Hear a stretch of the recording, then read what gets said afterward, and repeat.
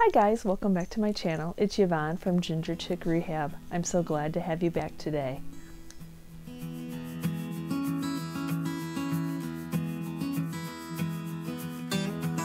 And if you're new here and visiting my channel for the first time, welcome.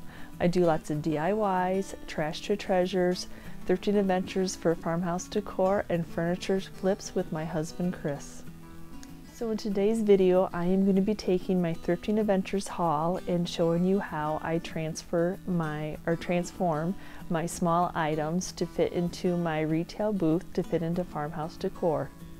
I always get a lot of comments that people want to see the before and afters.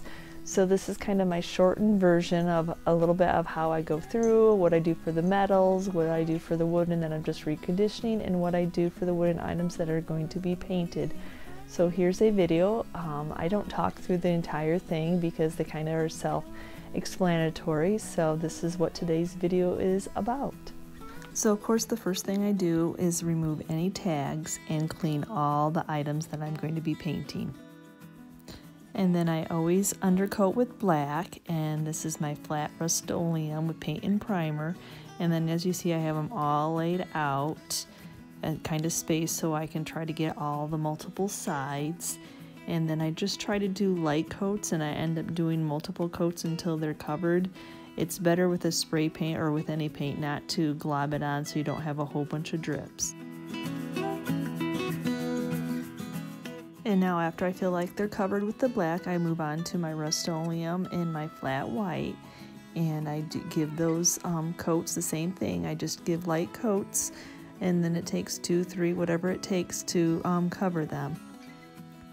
It is nice to have them set up on a table with the, the nicer weather. You can open the garage door to ventilate the from the spray paint, and that way you're not inhaling it too much. And then you can move around, and I usually put a fan on when it's nice out, so that helps them dry a little bit faster. And so I just move around and let it spray them as I can, and then just as many coats as it takes to cover them. So then after however many coats it took for them to be covered, I go on to distress them. I just use some old sandpaper that I have laying around, usually a 220 that's been used, and then I just kind of let it hit the bumps of the items and let it naturally distress it. So here are the metal items. I'll just kind of let it play and not do voiceovers. They kind of speak for themselves.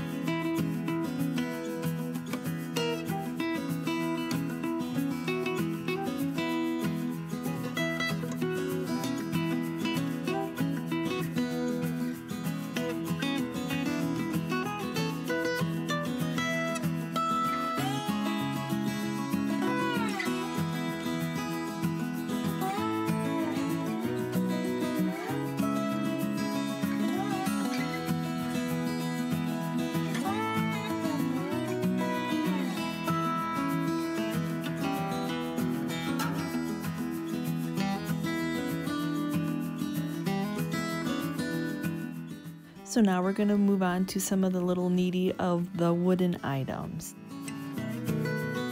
The cutting boards needed the knife marks sanded off of them so they had a nice smooth finish. Even though I was going to be painting the one cutting board and then linseed oiling the duck boards, I still needed to sand off so they were nice and smooth. And then I think somebody must have used this poor rolling pin as a hammer, so it needed to be smoothed off also.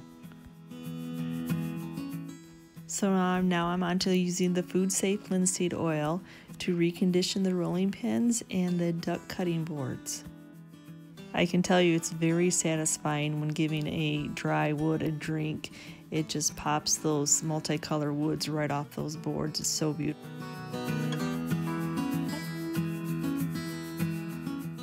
And what a transformation for these poor rolling pins.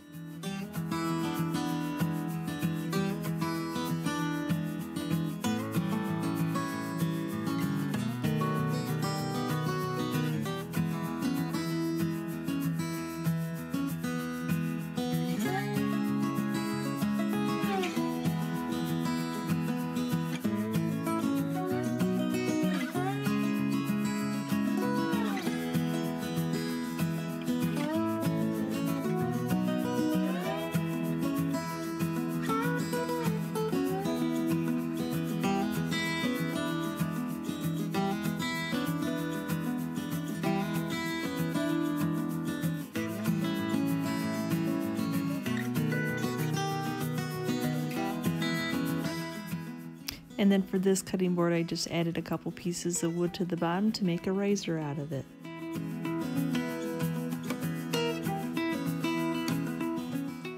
So now it's on for the wooden items, and of course I'm going to give them all a good cleaning with the crud cutter because you want to prep your wood very well. You want to make sure that your paint's going to stick. And this is a nice time to take a look at any of the pieces to see if there's any other needs that they need, because there's always something that they need. So like these small little wooden candlesticks, when I was cleaning them, I noticed even though I couldn't see the wax on it, you could feel it when you were cleaning it. So it was just easy to just take my nail and just kind of make it come off. And so then this candlestick had a crack, which is no big deal to fill it in, but it's nice when you're cleaning them, you can take a look at that. And then it's a good time to assess what's going to need sprayed with shellac because you know it's going to bleed through your white paint. And now it's on to giving it its first coat of black undercoat. And I know even though I do this black, I still have to shellac it because it still bleeds all the way through.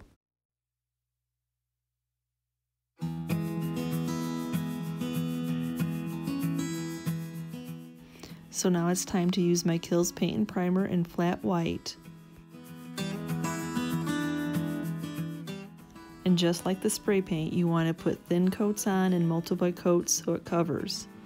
So then after I finish the white paint dried and I distressed them, here the pieces are, they're before and after.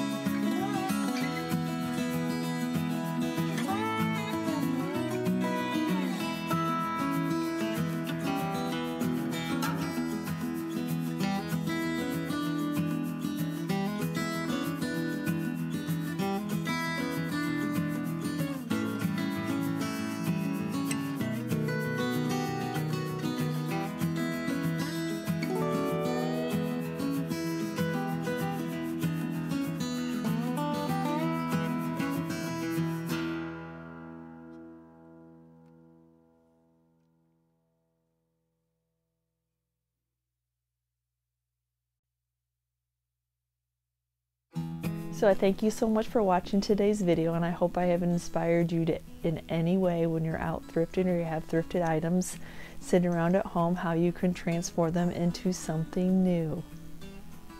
And if you haven't already subscribed to my channel, please do. That helps me build my channel and yet lets YouTube know that you like my kind of content and I can keep this channel growing. I very much appreciate that. And if you have a friend, please share this video with them if you think they'd like this kind of content, and give me a thumbs up and a comment of maybe one of the items that was your favorite today.